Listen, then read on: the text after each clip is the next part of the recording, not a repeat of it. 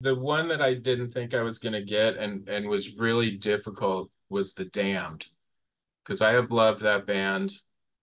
I saw the first time I saw them was 1982, and I have loved them since probably before then. And I sent a message to Captain Sensible on Facebook, and he replied. He and I had had a little bit of email or Facebook message conversation about some photos I took that he liked and asked me to send them to him. Uh, but that was years ago, and I emailed Captain. I said, "Hey, this is what I'm doing.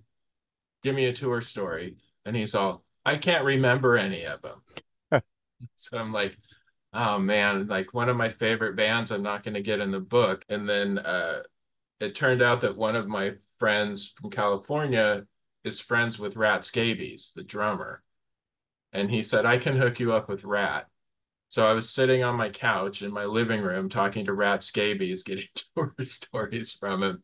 So that was, it was exciting. It was to be able to include the Damned, and the fact that it was Rat was really cool too.